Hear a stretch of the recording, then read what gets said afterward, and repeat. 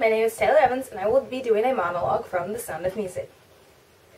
I know you don't, Captain, but you've got to. Take Liesel, for example. Liesel isn't a child anymore, and if you keep treating her like one, you're going to have a mutiny on your hands. Friedrich is afraid to be himself. He's shy. He's aloof. He needs your confidence. Brigitte could tell you about him. That's because she notices things, and she always tells the truth, especially when you don't want to hear it.